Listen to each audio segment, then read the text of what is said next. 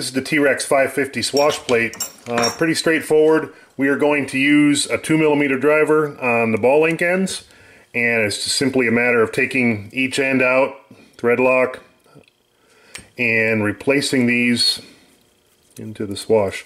So you got 3 for the links up from the cyclic servos, and you've got 2 to the rotor head and 2 to the swash driver. So we've got a total 7 here. Pretty straightforward. Just make sure you get thread locked to each one. I typically leave the back one loose because I'm going to have to make some adjustments on this later. So I do the first 2 here. The elevator cyclic I leave alone.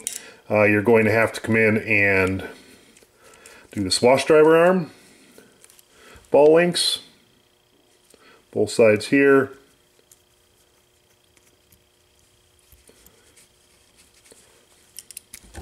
Then we actually have to do ball links going up to the grip arms, and these go to the outer hole. If you can get a look here, this goes to the outer hole for the flybarless setup on the TREX550X. That's using the Micro Beast Plus that's provided with the Super Combo, and you will get proper servo resolution when you use that setup. Just a little more to go here, and this is about done.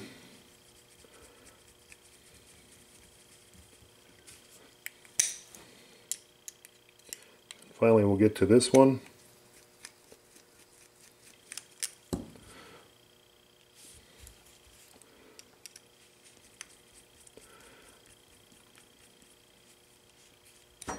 Okay, that is the swash setup for the TREX550X.